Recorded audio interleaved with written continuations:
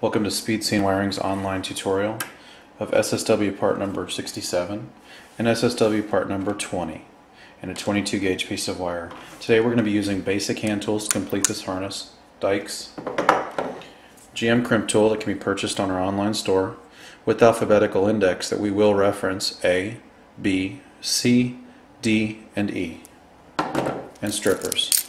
Go ahead and strip off about 1/8 of an inch of insulation. Place your terminal on the wire. Start in the key index D and then go to E.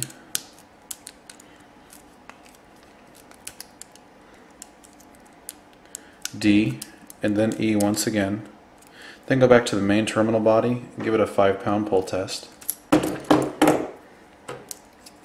Place it in the back side of the connector body until you hear it click. To remove this terminal, purchase one of our green terminal tools. Place it inside the connector body. You'll see some teeth in there. Bend those down, remove it out the back side, and you're done. Place back in, slide it back in and let it lock.